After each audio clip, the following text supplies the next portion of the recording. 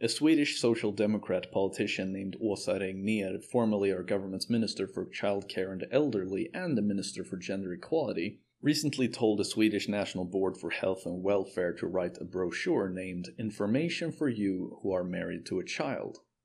This contains exactly what you'd expect from a Swedish authority that is responsible for protecting the elderly and children, namely the cultural relativizing of pedophilia. I here also want to thank my dear friends on Twitter for helping me to get a hold of this brochure. The Swedish National Board for Health and Welfare have faced a massive backlash for publishing it because it's disgusting, and they freaked out and tore down the brochure from their website before I had any time to download it. Anyway, this little disgusting handbook starts off by meekly telling the pedophile that marrying a child is illegal in Sweden. Well, due to our completely moronic laws surrounding marriages having been entered into abroad, it is in practice not illegal to be married to a child in Sweden. Just get married to a child in your home country and then drag her back to Sweden and pass her off as being your daughter. Sweden legally respects marriages that have been entered into abroad either way, so whatever. This loophole in our laws is now being prepared to be shut, but such a legal rewrite won't become an actuality until earliest next year, and simply reference the decision to the fact that such a bill is already being prepared for 2019. Why the hell they didn't just vote in favor for it right away is a question I'm gonna let them respond to if they can, which I really doubt. Upon reading this brochure, I immediately reacted to the way that it's been written. The wording in the text is similar to what you'd expect to read in something that's been written for a tourist. Very polite, modest, and careful. In the text you can for instance read, "The social services may suggest that you don't live together under a shorter or longer period of time. The reason behind this is to make sure that the child receives the protection and support it deserves and is entitled to." You got that? Our social services are playing hardball here by telling the pedophile that he may not be allowed to live with his child bride because they first need to make sure that she's okay. Let that shit sink in. In the brochure you can also read a long list explaining more in detail why marrying and fucking a child is not a good idea, since that apparently needs to be clarified to some people. In Sweden it's illegal to get married to a person who is below the age of 18. There are many reasons for this. Children have the right to be children and not have the responsibilities that come with marriage. Children should go to school, they should get educated and evolve as an individual and develop their own hobbies. Okay, so one of the threats you face as a child bride is being robbed of the opportunity to join a book club or take painting classes. Got it. Getting married early often leads to early parenthood, which gives increased risks for the child, both short and long term. Well, since women generally start ovulating somewhere between 11 and 12 years of age, you can probably see the problems that a 12-year-old is going to face when going into labor. In addition to physical complications, a child mother, according to a study published by the health journal Pediatrics, where they studied more than 6,000 Canadian women between the ages of 15 and 19, also are twice as likely to suffer from postpartum depression upon being compared to women aged 25 and older. Child mothers also have a greatly increased risk of having post-traumatic stress disorders and suicidal thoughts. But what the hell, at least Sweden's social services are going to make sure that the pregnant child will still have a possibility to practice a hobby. Fucking idiots. It is also just beyond retarded that they later in the text write that early marriage can lead to a life where the child is oppressed. Can lead to? Why all of this pathetic squirming at the feet of pedophile assholes? I don't understand that. Marrying and impregnating a kid is a form of oppression. It is an act of oppression against a kid. What the hell is wrong with these people?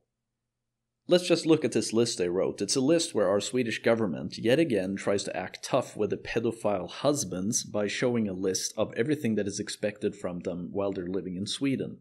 All children, boys and girls, have the same rights.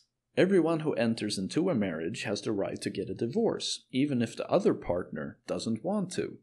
Sex is voluntary. Sex is voluntary. Even in marriage. You gotta remember that. Sex is voluntary. It's good to have this list. Everyone should have access to information about sexual and reproductive health and rights. A girl or a woman has the right to terminate a pregnancy if she wants to. A girl or a woman. When a person turns 18, that person has the right to decide for themselves. This is the rules in Sweden. The paragraph about who is the child's guardian is also clearly written by someone who is completely blind to the norms which are being held as true by the brochure's target audience. You who are married to a child can never take over the parent's responsibilities. You as a husband or wife, let's face it. You as husband cannot speak for the child. Yeah, because that's not likely to happen. Seriously, how naive can you possibly get? Of course the pedophile piece of garbage husband is going to speak instead of his child bride. She is just going to keep her mouth shut, all while he explains to the social worker just how fine and dandy everything is. When are the morons at our social services going to realize that these people are not a family? The shit that is going on here isn't a family, it's just a disgusting pervert who is exploiting the innocence, dependency, and insecurities of a kid in order to oppress and sexually and mentally abuse her. She isn't his wife. They're not a family. And even if she, due to some Stockholm Syndrome mental afterbirth, thinks that the pedophile husband actually loves her and wants what is best for her, he doesn't. And do you know how I know this? No man, no real man who respects and views his wife as his equal, marries a kid. End of discussion. It is an act that is intentionally being done in order to be able to groom a young girl who is yet too inexperienced and too dependent upon others to know what the world has to offer her and what she herself can accomplish in it. The massive age gap is intentional, since the gap in financial and social self-dependency is also intentional. And don't for a second try to bullshit me into believing otherwise.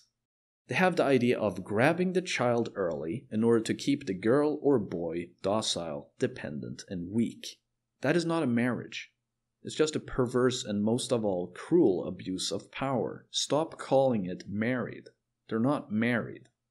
I've seriously heard people respond to this by saying, but that is just like any marriage. The wife on average earns less than her husband. So then she's also being oppressed.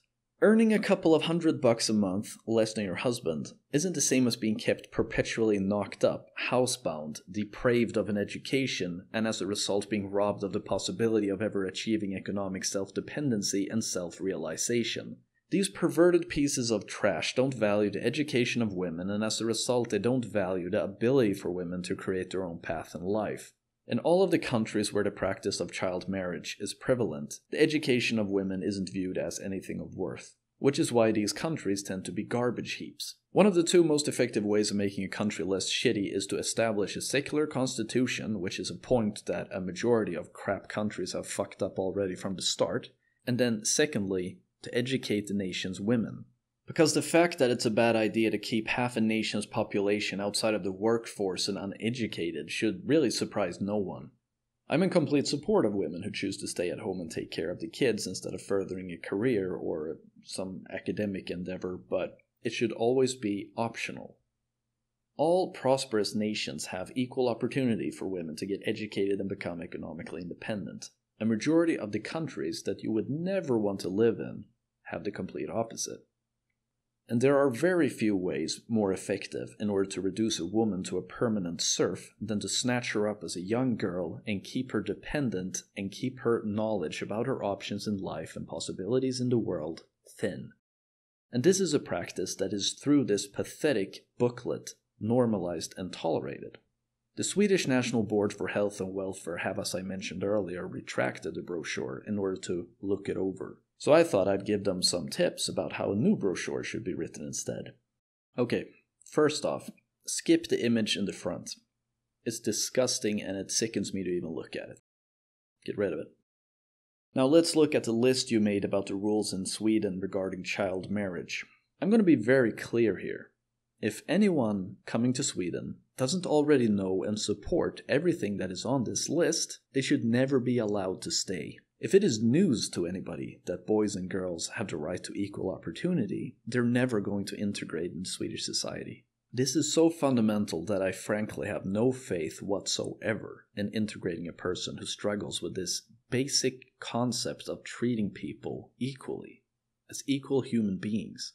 So I will start with something that looks like this. I'm going to read it for you. Marrying or being married to a child is illegal in Sweden and in all other civilized nations. A marriage is to be entered into by two equally consenting adults, both having the same freedom of choice. A child marriage is as a result an act of oppression, since the child bride or groom is not an adult and is unable to freely consent to such a decision due to their young age and inexperience regarding all of the responsibilities of adulthood and what a marriage actually entails. If you, as an immigrant or a refugee, marry a child in Sweden, you will be deported. If you are a citizen, you will be prosecuted. If you are a parent in Sweden and support marrying off your child to an adult, you will be convicted of child abuse and the Swedish Child Protection Services will be contacted and you might lose custody of your child. If you have sex with a child in Sweden, you're a sex offender, no matter if you think you're married or not. You are not the child's husband or wife. You are a criminal and a pervert, and you're not welcome in Sweden.